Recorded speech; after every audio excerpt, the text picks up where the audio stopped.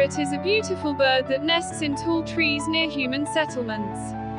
Many people are parrot birds. Green parrot is abundant in Bangladesh. This bird is seen in tropical and equatorial regions all over the world. There are 372 species of parrots in the world. They are characterized by large heads and curved hook-like beaks. Their tails are long. They are able to imitate human voice. Their tongues are spherical and fleshy. Deer and its congeners have strong beaks for eating fruits and seeds. They tactfully use it to move through tree branches. Their first and fourth toes point backwards. A type of finger adaptation would occur for climbing trees.